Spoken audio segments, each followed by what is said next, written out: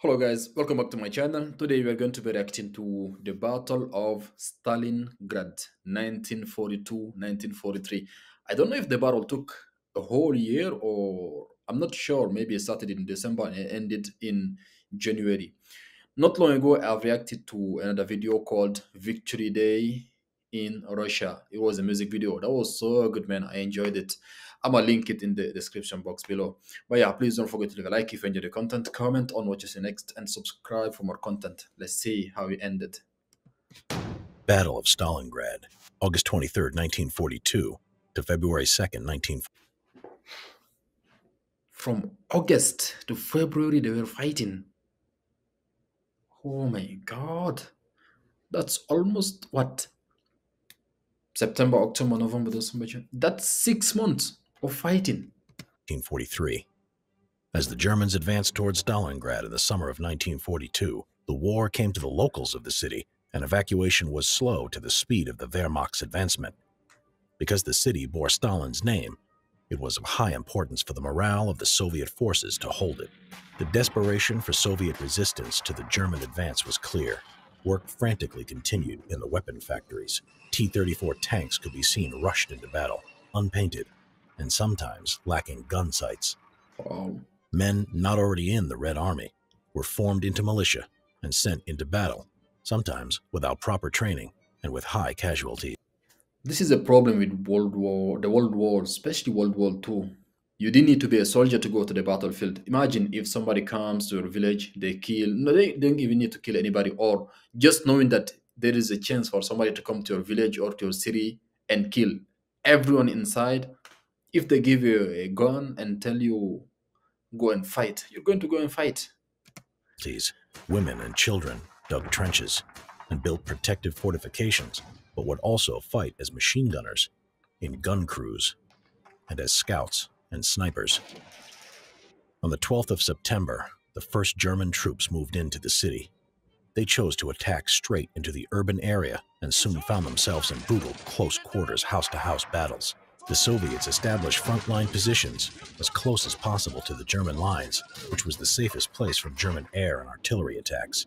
In August, Stalin had sent his top general, Georgy Zhukov, to supervise the whole southern front, and Vasily Chuikov took over the 62nd Army in the city.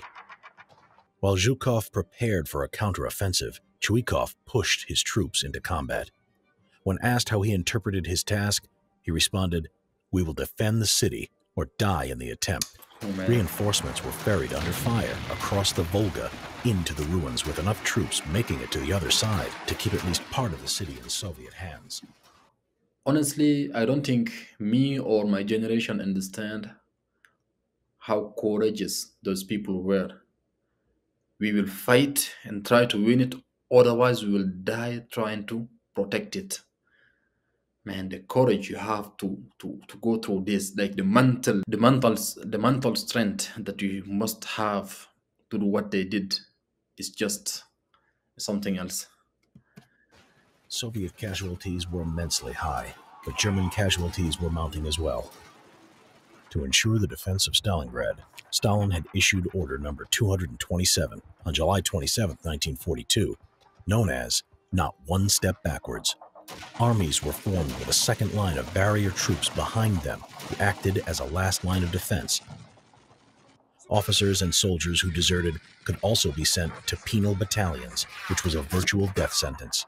Red Army troops built a maze. Yeah, because imagine if you and your brothers are fighting together and then you run away from the battlefield.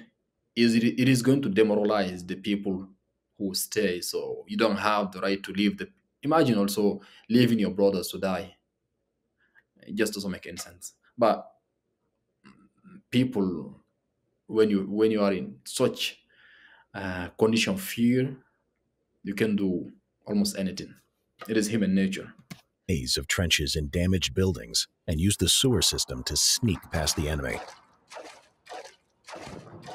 Both sides employed snipers, and the destroyed buildings of Stalingrad made it an ideal environment for cover. The most famous Soviet sniper celebrated as a hero was Vasily Zaitsev, with 225 confirmed kills.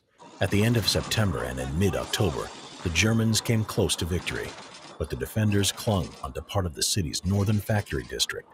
The advance to Stalingrad brought other problems for the Axis forces. Hitler had fired several of his generals in the summer after arguments over his strategic plan. Now he was making many command decisions himself. The winter caused problems for both sides, breaking I'm not even sure, was Hitler a soldier? Or was he just a politician who came to power? I think he was a politician who came to power. He wasn't a soldier. So why would, I mean, it is arrogance and ego. Otherwise, why would you argue with your generals? Doesn't make any sense. breaking down But it's tanks Hitler. and making weapons more difficult to operate. However, the Red Army had better clothing for the freezing cold conditions, with quilted jackets and fur hats. Stalingrad had expanded the German front, and as a consequence, the Italian and Romanian armies were brought in to support the flanks of the 6th Army and 4th Panzer Army.